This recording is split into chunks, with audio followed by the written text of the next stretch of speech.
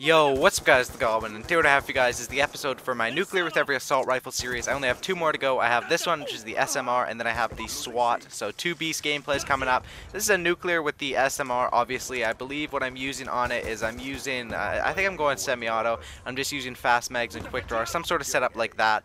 You know, and some things like the SWAT, which will be my next episode, I'll be using it fully auto. But on this one, I kind of have a decent trigger finger, and I kind of like the SMR. I kind of like the idea. It reminds me of the FAL from MW2, and I was a beast with that FAL from MW2.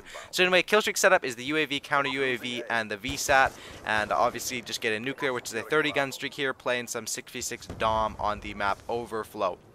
So in this video, basically what I'm going to talk a bit about is the gun, because I don't think I've ever uploaded a gameplay with the SMR before, and I like to obviously mix it up and give you guys tips for every gun. So what I'm going to talk about is how to use the SMR effectively and the best sort of setup to use with it. So what I recommend with this gun is it's not something that you can rush with like full on. As you can see here, I'm kind of creeping the corners, kind of taking it a bit slower, even though this is still a decently fast Nuclear, only 4 minutes in 6v6, which is a decent speed. I find anything like 3 to 4 minutes in 6v6 is a decent speed. Anything 2 to 3 minutes in ground war is a good speed. And that guy is flak jacket right there, but I get him with the wall bang. So with the SMR, you can't really rush balls deep like you'll see me doing with some other assault rifles like the AN-94 or you know, an M8A1 even. I find with this gun what I like to use is the B23R as my secondary weapon. I can use that at close range, and then I can just use this to pick people off long range. It works really well. It has pretty low recoil. As you can see, I pick up a nice little double kill for 2 guys up in there. And the thing works well, and what you got to use is you kind of got to maneuver the map in a way that sets you up in positions to win gunfights. And what I mean by that is you kind of got to maneuver the map in a way that gives you, you know, you can go from head glitch to head glitch and play it safe and kind of sort of play the gun smart. And that's how I recommend using this gun, and that's how you'll see me do it in this gameplay. Obviously it's a lot easier when you have the VSAT up, and I was playing solo in this gameplay, but when you have the VSAT up, it's a lot easier, and you can kind of set up for engagements, and that's something that makes it really key, is setting up for engagements in Call of Duty.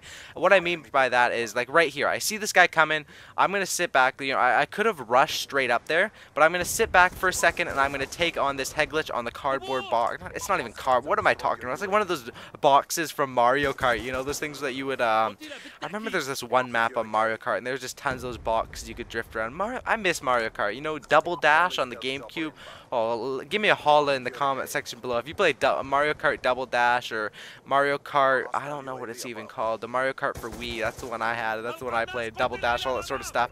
Mario's a good game, and along with what's that thing, Mario Party. I remember a few of my friends and me back in the, you know, back in the elementary school days, we would go up to this lake, or one of my friends had a family had a cabin up there, and we go up and we would play Mario Party, like Mario Party 8, Mario Party 7, I don't even know, and we would play that crap like all day long. I mean, the mini games on that thing were absolutely awesome. And you know, maybe I should upload some Mario Party 8 gameplays. I'm just messing with you guys, but that was definitely a good game, and definitely hopefully you guys did enjoy these tips with the SMR. As far as my last upload, you guys can check it out in the description below. It was sort of a free-for-all thing I did where I just throw music over a fast free-for-all.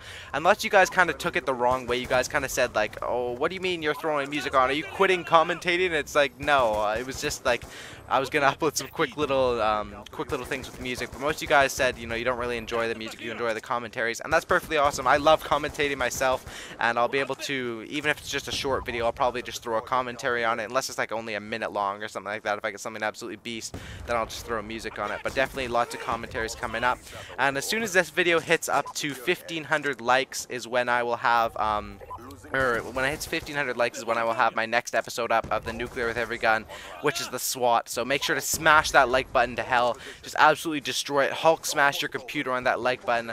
It's funny, some people comment on my videos like, hey Goblin, I smashed the like button so hard that I broke my computer, or I broke my iPad, you owe me a new one. And I'll definitely be getting you those things if you guys, I'll definitely get you guys a new iPad if you smash that like button for me. So hopefully you guys did enjoy the video, and make sure to drop a like, and there's the Nuclear, and as always, subscribe for a cookie. I'm out. Look at you. Peace!